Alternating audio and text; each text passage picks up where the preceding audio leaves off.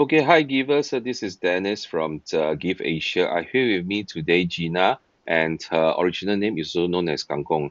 So Gina is actually the mother of one, and she actually came from Thailand to work in Singapore for the last 11 years.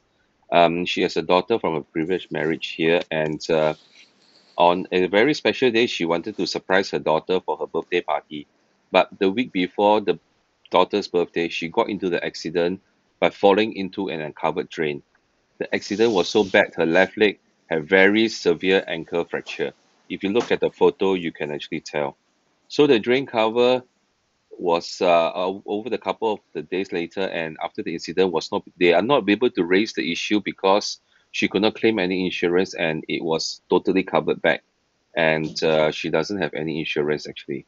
So she has to go through intensive rehabilitation for at least 6 months, and the review comes in 4 months. She's trying her best to pay the bills, but with no insurance, she's unable to pay them. With her long-term pass expiring, she's currently unable to be employed, and she's on short-term pass, but she's also trying very hard to find an employment here.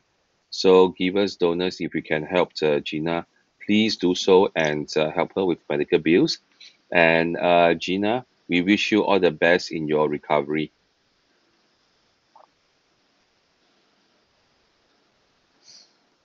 Okay, all right. Okay.